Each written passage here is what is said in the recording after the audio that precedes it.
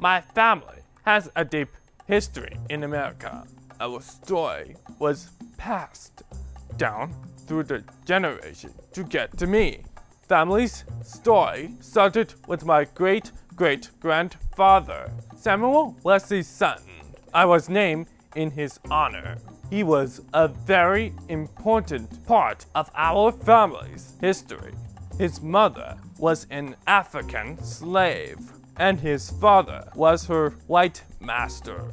After the first Juneteenth, he was a part of the most successful Black-owned enterprise, known as the Grand Fountain of the United Order of True Reformers in Richmond, Virginia, where he grew up.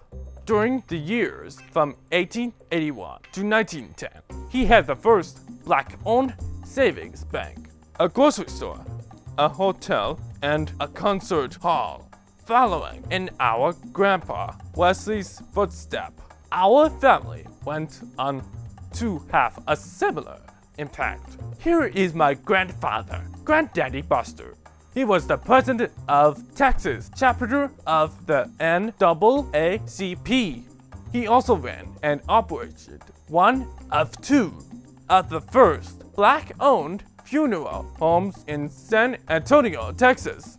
Please meet my great-uncle, Percy Sutton. We call him Uncle Jimmy.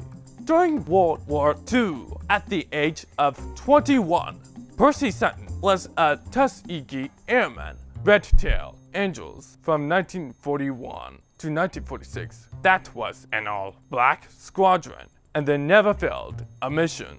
After the war, Percy Sutton went on to become a lawyer. He was Malcolm X's lawyer in 1960 until Malcolm's death in 1965. He also helped make the world-famous Apollo Theater a national landmark.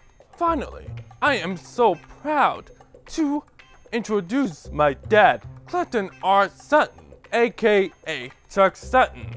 He was born in 1950, and we lost him in 2009. My dad was a journalist, an editor, a political leader, and activist. He was best known as the television producer of It's Showtime at the Apollo, which aired from 1990 until 2004. He actually discovered Steve Harvey, who was the greatest host of the show for many years. I used to spend the night in hotel parking lots, and I said, come on, God, man, I've been trying to make this dream come true. You done left me out here like this. He said, hey, Steve, this is Chuck Sutton with Showtime at the Apollo. We saw a tape of you. You're very funny. If you could get here Sunday night, we'd love to put you on television. Call me back.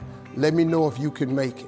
My dad was so committed that even in his sick bed, he could produce a radiothon. It was a get out the vote effort that helped elect our first Black president, Barack Obama. And our story continues. My name is Patrick Samuel Wesley Sutton, and I am proud to be part of my family's African American legacy.